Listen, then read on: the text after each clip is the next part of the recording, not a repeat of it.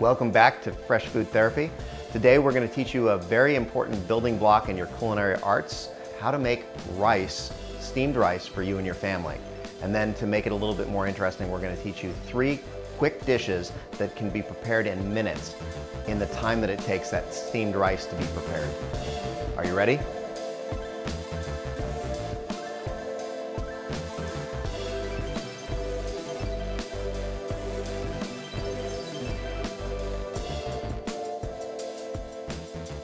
So what I'm going to do is I'm going to teach you how to make steamed rice very, very quickly. It's not complicated at all, and you can do it with just a few moments. And then we're going to pour water just over the rice. Now, rice generally is stored with a little bit of starch, and what we're going to do is we're going to remove all that starch. You want to wash it 3 times very, very rapidly.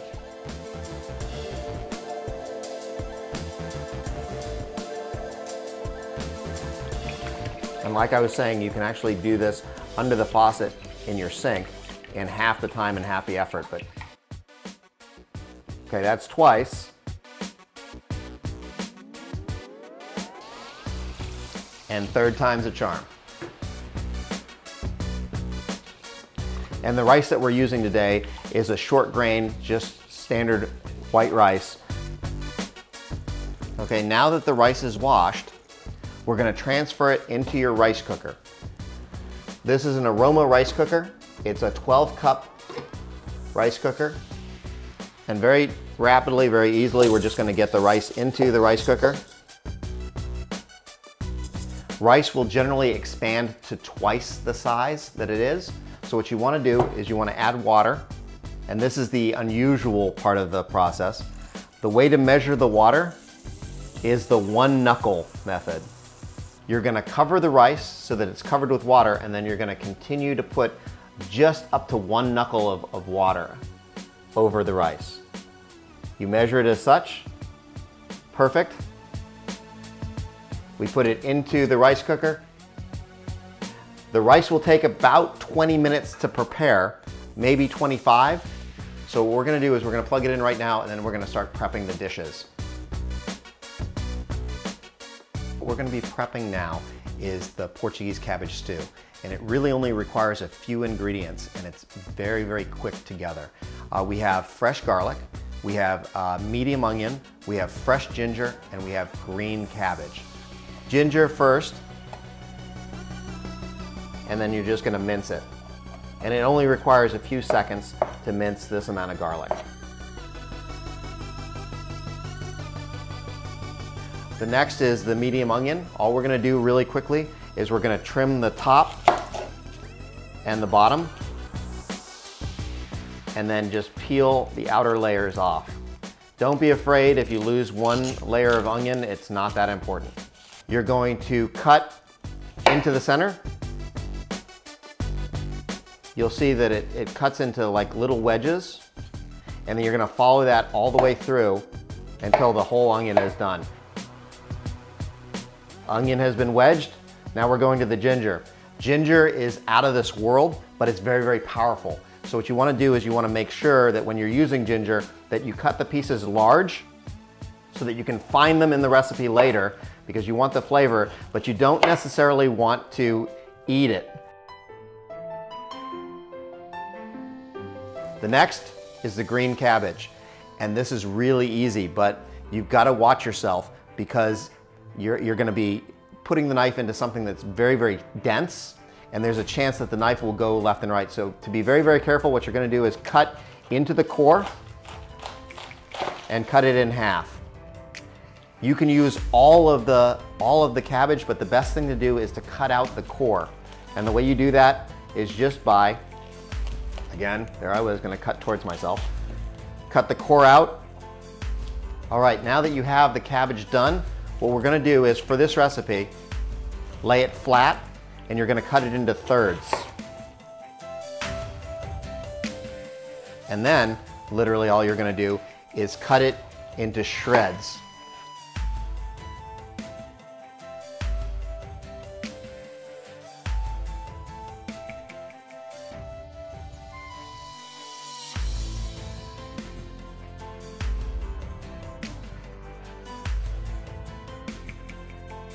Okay, so the next dish that we're going to be preparing is our stir fry. So what we have in front of you today is we have just a few mushrooms, fresh onion, a yellow onion, a little bit of Italian zucchini squash. We have a red pepper, a yellow pepper, some sugar snap peas, and some broccoli. Now, if you'd like, you can also have carrots, you can have bok choy, you can have celery. It's literally up to what you have in your refrigerator and what you really like. For the mushrooms, what you would do is you would cut the stem off, and then all you would do is cut in half and then trim down. Now, mushrooms will melt in heat, so you don't want to cut them too small, because if you do, you won't have mushrooms when you're done with the dish. For the onion, we're going to do the exact same thing that we did before. We're going to wedge it. So you cut the top off, you cut the bottom off,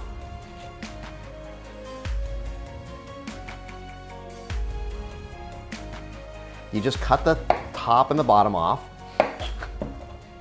put the waste to the side, cut it in half, so you now have a half moon, and all you have to do is cut. Once again, zucchini will melt the same way the mushrooms do, so you want to cut them a little bit bigger so that as they become soft, they still have some volume in the stir fry.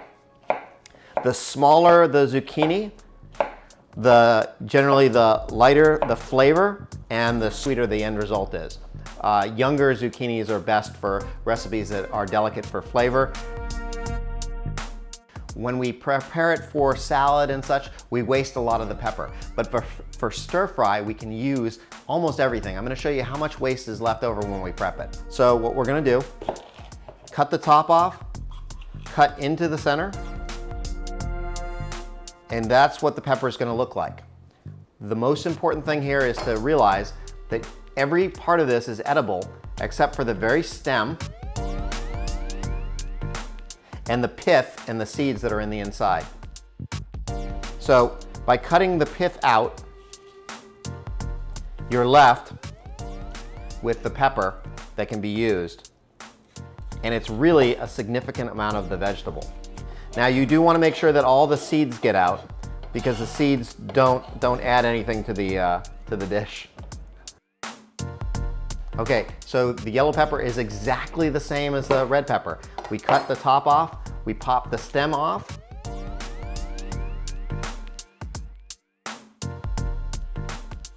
we cut and we clean the seeds and the pith out. Now, what's really kind of funny is that there are people that will tell you that they can tell the difference between the flavors of the colors of the peppers. Maybe it's just me. It doesn't seem like there's that much of a difference to me. What you're really doing is you're choosing to use different colors because it adds vibrancy to the dish. You will find that peppers of different colors sometimes cost more. So if you're doing this for yourself and your family and you're trying to save a few dollars, there's nothing wrong with just using green bell peppers.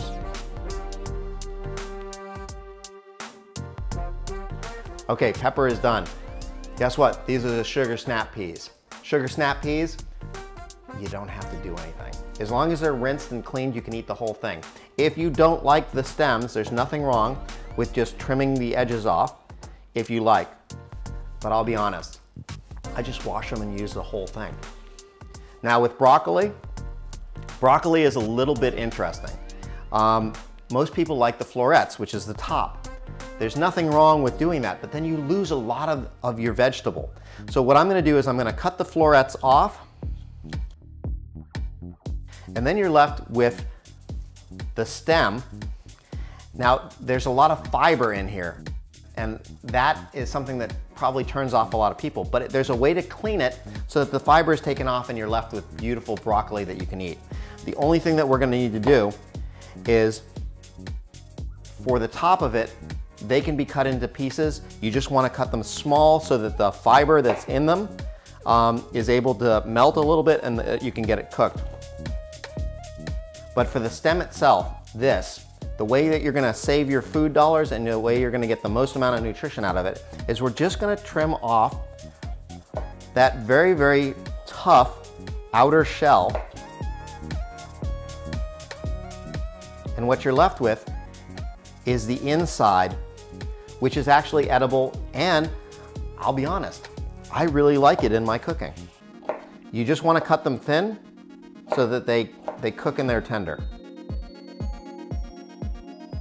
And you've prepped all your vegetables.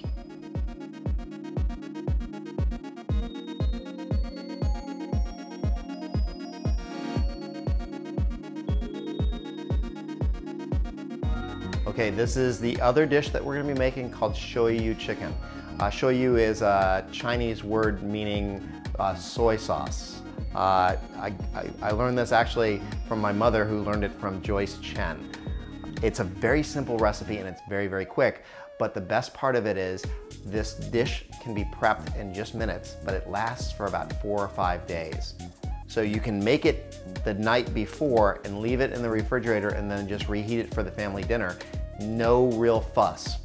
What we're going to do is very, very quickly, we're going to prep the celery, the broccoli, the bok choy, and the onions. And I have the chicken here. We're not going to actually do anything to prep the chicken. We're actually going to throw the chicken right into the pot the way it is. I have bone-in, skin-on thighs. There was a sale and it was 99 cents a pound for the chicken. I'm going to tell you that we have about 9 pieces of chicken here, and each piece will feed a person. So you're looking at about 50 cents per person for the chicken for an entire meal. The things that are going to be put into the pot first are the onions, and then the celery, and then the broccoli, and then last the bok choy, because the onions and the chicken will cook together. The celery is the most fibrous next, and it requires the most amount of cooking time, and then the broccoli is next. The onion is wedged the exact same way as the 2 other dishes.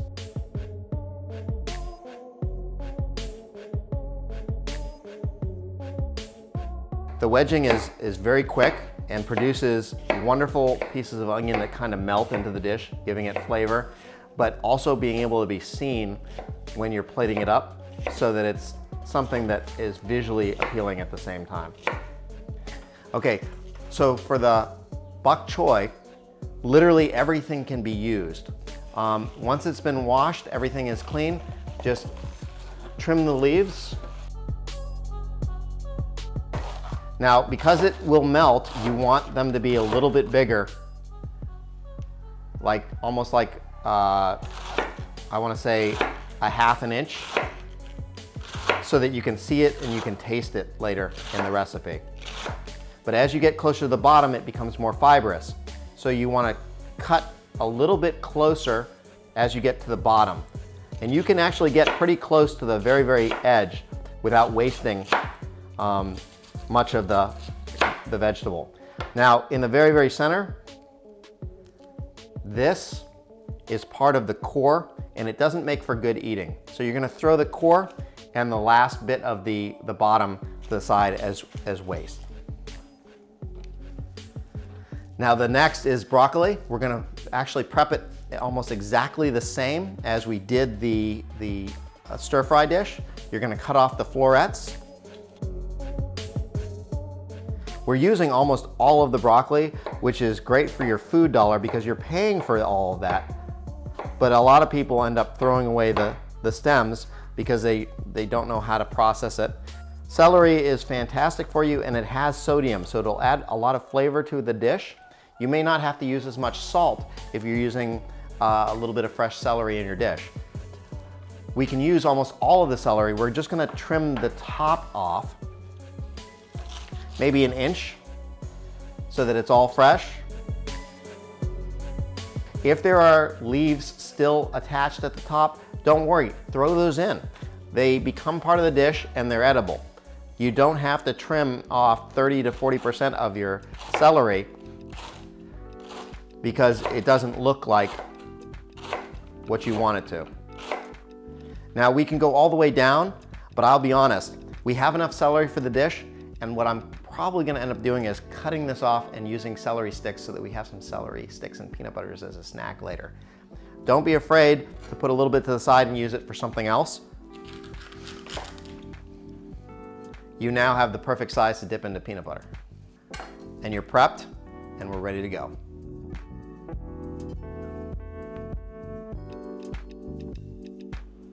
So now what we're gonna do is we're gonna start preparing the stir fry. The stir fry comes together very, very quickly. I have a wok pan, but you can use a non-stick or a cast iron, whatever you happen to have available. It's not gonna affect the dish too much. So what you're gonna do is we're gonna turn on the burner on to medium heat, and we're gonna add a little bit of oil to the pan. Just a little bit, because once again, a little bit goes a long way with stir fry. You're gonna want to coat the pan.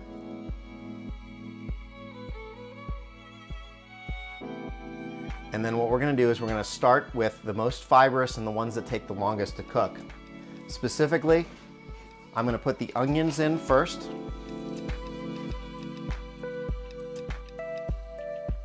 Then I'm gonna put in the broccoli. After a few moments of cooking, we can actually start putting in other vegetables, but you want to give them a chance to cook up a little bit and soften. Just agitate a little bit, allowing the oil to coat the vegetables and the vegetables to get an even amount of heat for cooking purposes. Now that we have the broccoli and the onions going, we're gonna start adding the other ingredients. The most fibrous, again, we're gonna put in some sugar snap peas. We're gonna put in the multicolored peppers.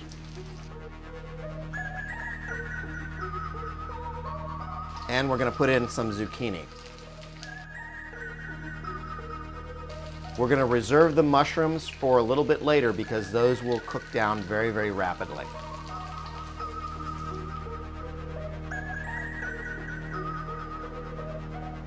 So now that the vegetables are getting to the point they're perfectly tender and ready, we're gonna add the mushrooms just to let them sink into the dish a little bit. And then we're gonna go very rapidly into putting in the sauce. So now that the mushrooms are just starting to glisten with a little bit of oil and you can tell that they're starting to cook down, we're ready to go into the final step, which is we're gonna add a package of Kikkoman stir fry sauce, sprinkling it very lightly over the vegetables. We're actually only using about half of the package. And then we're going to take the Kikkoman soy sauce and we're going to add just enough to moisten.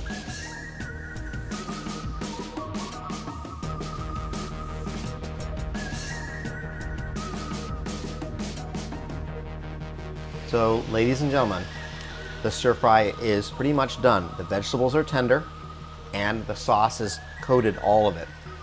It's ready to be put to the side and then served over steamed rice if you're ready for your meal. Okay, so now we are moving into the cooking phase. Now, most of these dishes are going to be very, very quick and very easy to put together. There may be a little bit of intricacy in what order you put the ingredients in, but I'll walk you through that and explain why. So the first one that we're gonna make is we're gonna make the Portuguese cabbage stew. So you grab your pot. This is an 8-quart pot. And what we're gonna do is we're gonna put it on medium heat.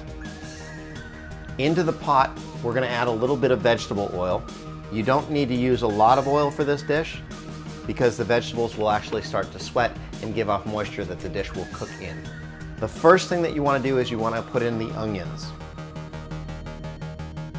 So the oil is getting hot and the onions are coated and they're starting to cook. I would give it maybe a minute or two, just to the point where they're starting to soften a little bit. Now that the onions have been cooking for about a few minutes, they're starting to soften, they're starting to get caramelized. What we're gonna do is we're gonna add in the garlic. And the garlic can be rough chopped. It doesn't have to be minced very finely because what will end up happening is it'll melt into the dish. And we're letting the garlic saute with the onions. We're building in flavor and we're also letting the garlic sink into the dish. We're gonna add the garlic to the dish.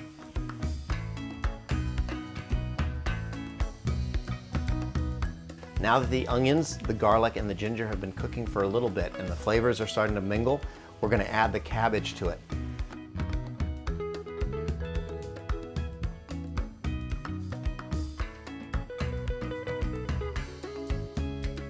Now that the cabbage, the ginger, and the garlic have all been sauteing together for a little bit, we're gonna add the sauces. We're gonna start with a little bit of over-the-counter ragu. It's just to add a little bit of sweetness and a little bit of depth to it. You don't need to add too much. Then we're gonna add some Tabasco.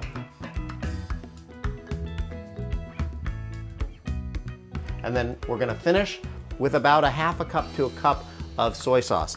The Kikkoman soy sauce is my favorite. It's what I grew up with and it's what I use.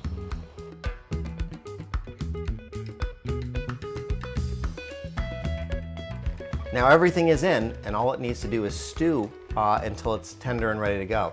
I would say about no more than 20 minutes, 25. And then you can actually put the cover on the top and it'll help cook it faster. It'll actually steam to the saute as well. So now we're going to be making the shoyu chicken. If the chicken isn't cooked all the way through, there's a chance that there's bacteria or other pathogens, toxins that may enter into your digestive tract. Onto a medium heat. And we're gonna add, again, just a little bit of oil to the pot. Now the first thing that's gonna go into the pot is going to be the onions.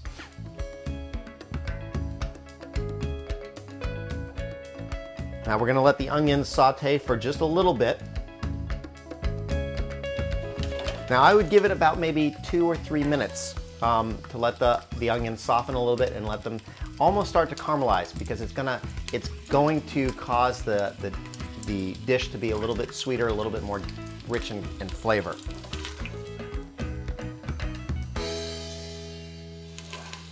There's just enough onions in the pan for us to literally say that it's coating the bottom. That's going to serve a second purpose, which is going to keep the chicken slightly off of the direct heat so that it has a chance to cook and not dry out and it won't stick to the pan. We've got Foster Farms bone-in, skin-on thighs, and we're going to take approximately 4 of them now that the onions have started cooking down. And if you look real quick, you'll see that the chicken now coats the entire pan. Is I have I would say about 1/4 of a cup of sugar, and we're going to just very, very lightly sprinkle it over the top of the chicken. And now we're going to take the Kikkoman soy sauce, and we're going to pour about 1 cup of soy sauce over the top of the chicken. Sugar and soy sauce, that's the only seasoning for this dish. And it doesn't sound particularly sexy, but just wait, just wait. We're gonna let it cook for a little bit, but after 4 or 5 minutes, we're gonna take the chicken and we're gonna flip it. It should be a little bit browned on one side and cooked about halfway through. And then when we flip it and we cook it on the other side, it should be to the point where it's cooked all the way through. But we're gonna do a test, and I'll show you that in just a moment.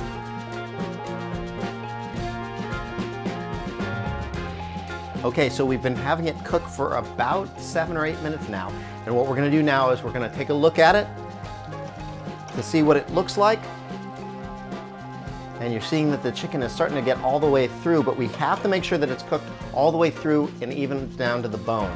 So what we're gonna do now is we're gonna flip the chicken, and you'll see that it's got a nice caramelized brown on the chicken. Okay, so now that the chicken is flipped, we're gonna let it cook for another 7 or 8 minutes to make sure that it's cooked all the way through. And then we'll do that trick that I was telling you about, which is we're gonna stick a fork in and we're gonna see if the meat flakes away, comes away from the bone cleanly, and whether it's cooked all the way through. Okay, so I promised you to know how the trick is to test. So what I'm gonna do is I'm gonna just quickly pull a piece of chicken out. I'm gonna put it on a plate in front of you, and I'm gonna pull it so that you can see that the chicken is cooked all the way through. So there's the chicken, and you're gonna cut into it and see if the meat flakes away. So we can see that there's still a little bit needing to be cooked. So we're gonna leave it in for a few more minutes, but you always wanna do this to see where the chicken is to make sure that it's cooked all the way through. Okay, it's been a few more minutes and the chicken is cooked all the way through and it's actually started flaking off of the bone. It's perfect. So what we're gonna do is we're gonna go to our vegetables now. Kind of a lot of vegetables to fit into a small pot, but don't worry. What we're gonna do is we're gonna start with, we're gonna add more onions. We're gonna add the celery.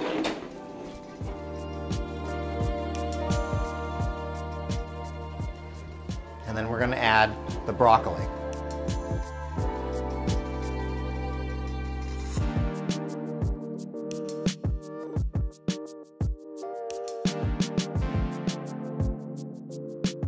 So now that the vegetables have been steaming for a few moments, we're almost ready to finish the dish. And all we're gonna do is we're gonna take the bok choy and add it to the pot and it'll steam.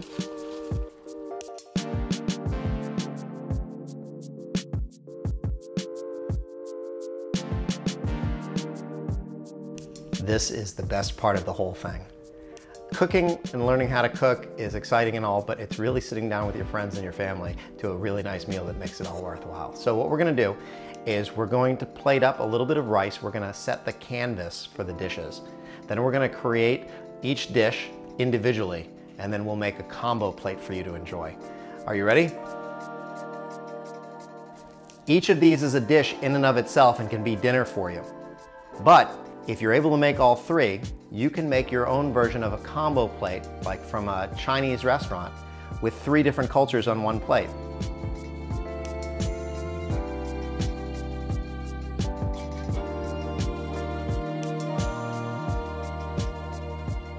We've taught you how to make steamed rice for your family so that you now have that as a basis for many, many new meals and recipes to come. But you've learned to make 3 quick dishes to go over steamed rice. You have the Portuguese cabbage stew, you've got the shoyu chicken, and you've got vegetable stir fry. The cost per serving is about $1.18 per portion for the Portuguese cabbage stew. For the shoyu chicken, it's about $2.43. It can be a little cheaper depending on the type of chicken that you use, or it could be a little bit more expensive if you go with a straight chicken breast. The stir fry, however, comes in at about 89 cents per portion. And it's a wonderful way for you to get all of your vegetables, minerals, and a great deal of color into your diet that doesn't really require a lot of time or energy. Thank you very much. I hope you enjoyed the episode, and we'll be cooking for you again sometime soon.